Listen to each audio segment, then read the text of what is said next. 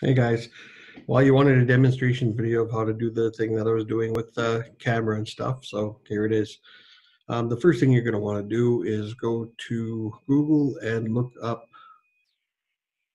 Snap Camera for download, and you want to make sure it's the one that's Snap Camera that's at snapchat.com, and you're going to click there.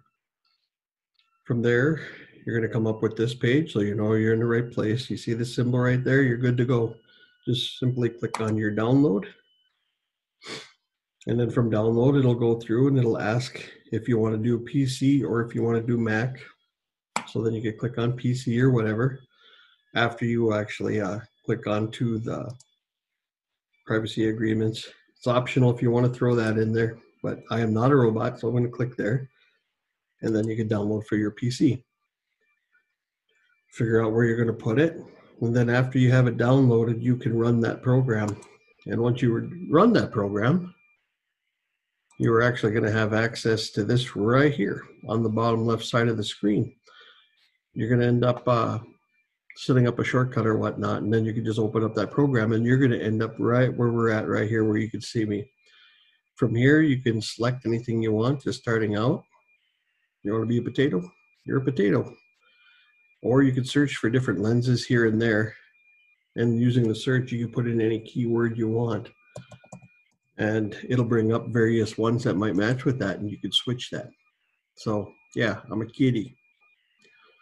I did manage to find one that removes the filter so I could actually look normal. I have all my favorites starred here, and you can simply select your favorites when you find one you like by clicking on the star here in the corner of an icon. Alrighty. Now, a few setting things that you need to deal with is you're going to want to click there up in the right-hand corner on that little wheel, and you're going to want to select what camera you want this to affect.